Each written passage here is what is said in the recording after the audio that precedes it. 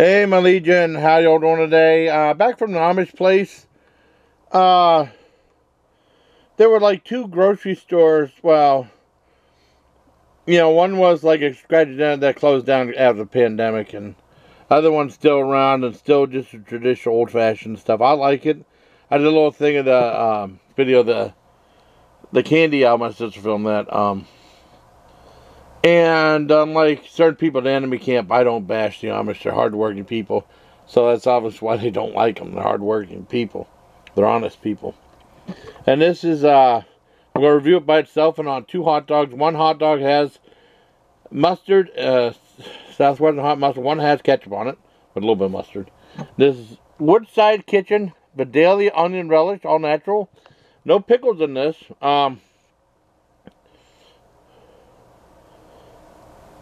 And it's like $3.60 for the $3.90 for the can. That's not too bad for the jar. Not too bad. So let's try it by itself. Okay.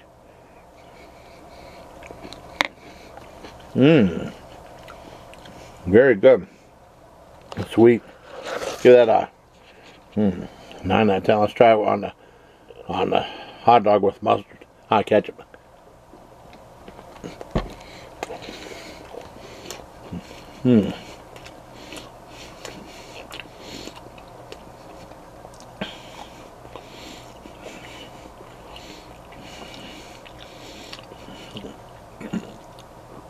That's really good. That's a 9 out of 10.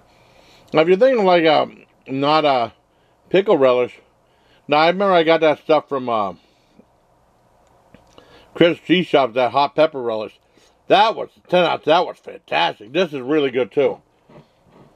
Let's try it on hot doggy. And these are cheese franks I got from the Amish place with jalapeno and onion. John F. Martin. Okay, let's try it with the onion. I mean with the mustard.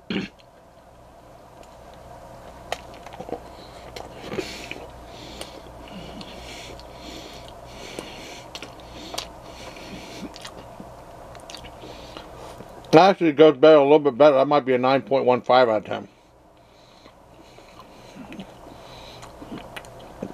Really good. The only thing, I mean, if there's a downside, it'll probably make your bun soggy because it's awfully wet. It's wetter than most relishes, but it's very good.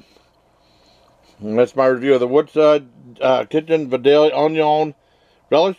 Until next time, bye, please. Take care of my Legion. We're gone.